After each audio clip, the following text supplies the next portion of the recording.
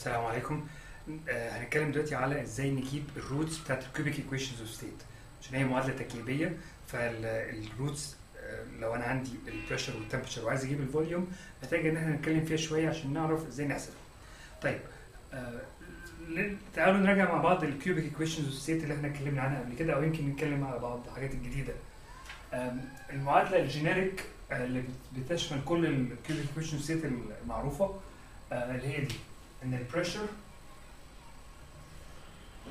بيساوي ترم ار تي على في ماينس بي زي بتاع فاندرفيلز ما اتغيرش، ناقص ترم تاني فاندرفيلز كان ايه على في سكويرد، بس ده الشكل العام بتاعه ايه فانكشن في التمبرتشر على فانكشن في الفوليوم.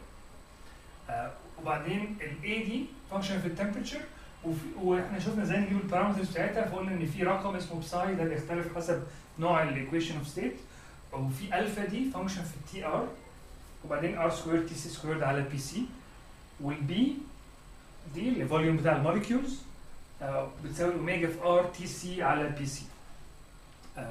طيب وبعدين احنا عندنا 4 كيوبيك ايكويشنز اوف ستيت مشهورين.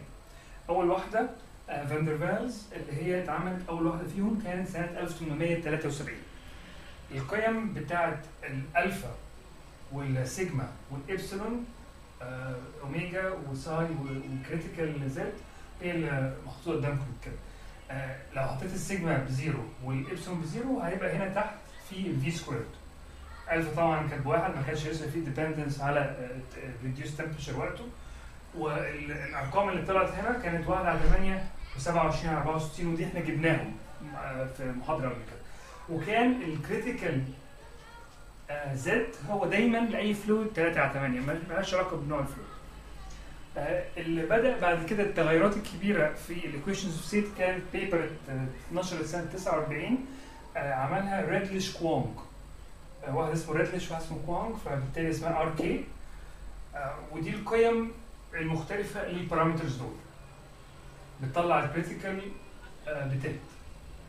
دي سنه 72 واحد اسمه سواف عمل موديفيكيشن للريدليش كوانج. هو الموديفيكيشن اللي عملها ان هو غير في الفانكشن بتاع الالفا دي، خلاها فانكشن كبيره في الريديوس تمبرتشر والايسنتريك فاكتور اللي احنا لسه متكلمين عليه المره اللي فاتت. فعشان كده بقى اسمها سواف موديفيكيشن اوف ذا ريدليش كوانج ايكويشن اوف ستيت اس ار كي. دي اتنشرت زي ما قلت 72، وبرده كانت بتلت الكريتيكال كومبرسيبيليتي فاكتور.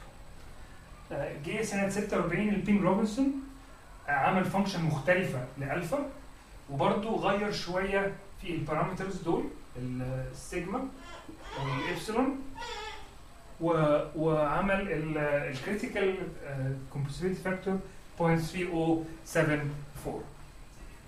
طيب هما دول الكيوبيك ايكويشنز اللي احنا بنستخدمها. الاس ار كي والبينج روبنسون هم اكتر اثنين مشهورين لان هم اجدد، وبعدين طبعا حصل لهم موديفيكيشنز بعد كده، لكن هم قريبين من بعض في نتائجهم وبيطلعوا الاكسبيرمنتال داتا كويس. طيب ازاي اجيب الكيوبيك ايكويشن، الكيوبيك روت او الروت بتاع الكيوبيك ايكويشن اوف ستيت؟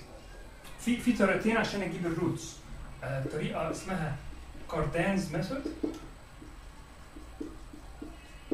وطريقه بالايتريشن كوادراتيك ايكويشن، وعايز اجيب الروت بتاعتها. في قانون كده حافظه بعوض بيه.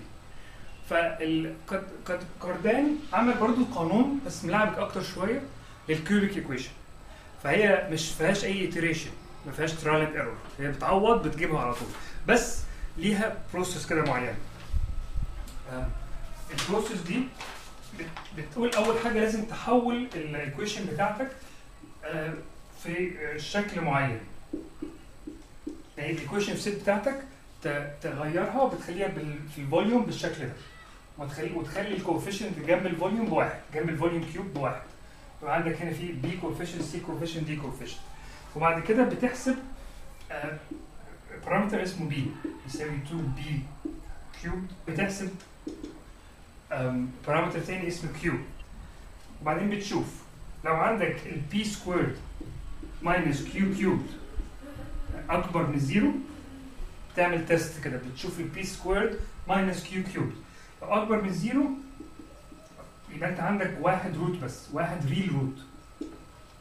واثنين ايماجينري، مالناش دعوه بالايماجينري، ما يهمناش في الحسابات. الريل روت بتجيبه ازاي؟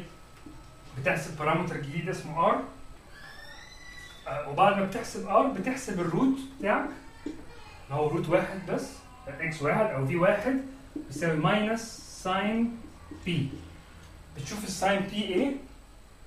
لو ساين بي بواحد يبقى انت تحط هنا ماينس واحد، لو ساين بي بماينس واحد يبقى تحط هنا واحد، وبعدين تضربها في ار سكوير بلس كيو. ده لو انت عندك واحد روت بس. لو دي مش حقيقة، لو هي أقل من الزيرو أو بتساوي زيرو، لو بي سكوير ماينس كيو كيوبد أقل أو بتساوي زيرو، يبقى أنت عندك 3 روتس. 3 روتس دول عشان تجيبهم بتقول إن الثيتا تجيب بارامتر جديد اسمه أنجل ثيتا بتساوي الأرك كوساين بتاع بي على السكوير روت بتاع كيو كيوبد. وبعدين من كده تقدر تجيب x1 وx2 وx3 الثلاثه روتس، هم كلهم بيساووا ماينس 2 سكوير روت بتاع q في كوساين ثيتا على 3 ماينس b على 3 وتاني واحده زيها بس الكوساين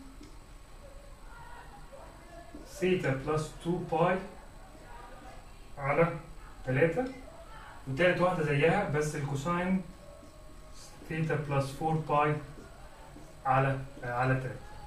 أنا آسف، اللي جوه الكوساين هو اللي على 3. فكاردانز ميثود دي شكلها كده ملعبك شوية، بس هي بالكمبيوتر أنت بتحط الفورمولا مرة واحدة بس، وأيا كان الإيكويشن بتطلع لك الكيوبيك إيكويشن تقدر تجيب الروتس على طول من غير أي إيتريشن، وهي دي الميزة الكبيرة بتاعتها عن الطرق الثانيه اللي فيها iteration. انا الحقيقه ما كنتش اعرف الطريقه دي الا قريب، يعني قبل كده كنت بعمل بالiteration، وهي الiteration ده اللي موجود في الكتاب.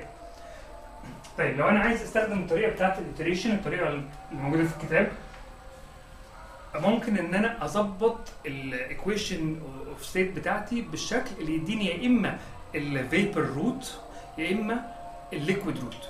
خد بالك انت عندك الايكويشن اوف ستيت فيها الفوليوم موجود في اكتر من مكان، فانت ممكن تجيب الفوليوم في الطرف الشمال وتجيب الباقي كله في الطرف اليمين. فانت لو بتدور على الفيبر روت هتجيب الفوليوم على الطرف الشمال. دي الجينيريك ايكويشن اوف ستيت، انا غيرت شكلها شويه وحطيت فيها على الشمال. بعمل ايه بقى في الايتريشن؟ في الايتريشن ببدا ار تي على بي زائد بي دي بحسبها، وبعدين بقول ان ده هي بتساوي الفوليوم، واخد الفوليوم دي اعوض بيها هنا وهنا وهنا، واحسب فوليوم جديده تبقى فوليوم رقم 2، وبعدين اخدها واحطها هنا واحسب فوليوم جديده، واقعد اعيد كده لحد ما الفوليوم بتثبت. لما بتثبت يبقى انا حصلت على الفيبر روت، لان انا بادي من قريب من الفيبر فوليوم. لو انا بدور على الليكويد فوليوم او الليكويد روت، بعيد صياغه الايكويشن بشكل مختلف. احط في دي، هي الفي دي اللي بحطها ناحيه الطرف الشمال والباقي بحطه في الطرف اليمين، وبتطلع المعادله فحسب انا بادي باني حسب انا اي واحده فيهم مستخدمها هطلع روتس مختلفه، يا اما الليكويد او الفيبر. هنا ببدا بالايتريشن ان الفي بتساوي بي الصغيره الفوليوم بتاع الموليكيولز، واحطها هنا ببي، وبعدين اجيب في جديده واقعد اعوض والف واقعد اغير. فهي فيها تراي اند ايرور لحد ما الفي تثبت، يبقى ده الليكويد روت. وبرده في الكومبريسيبيليتي فاكتور بالنسبه للليكويد. انا هنا استخدمت حاجتين جداد اللي هم الكيو والبيتا، ودول مش جداد الحقيقه، دول بس هم عشان اختصر ما اكتبش كل الفاريبلز هتبقى شكلها كبير قوي. فالبيتا فدول برضو لو بعمل ايتريشن للزد، عايز اجيب الزد بتاعت الفيبر، ببدا بدي احط الزد بواحد وبعدين تجي لي قيمه للزد اخدها واكمل، او عايز الليكويد ببيتا وبعدين بلف. طيب فالطريقه دي اللي بتقدر تعمل بيها ايتريشن عشان توصل للروتس بتاعت الكيوبيك ايكويشنز.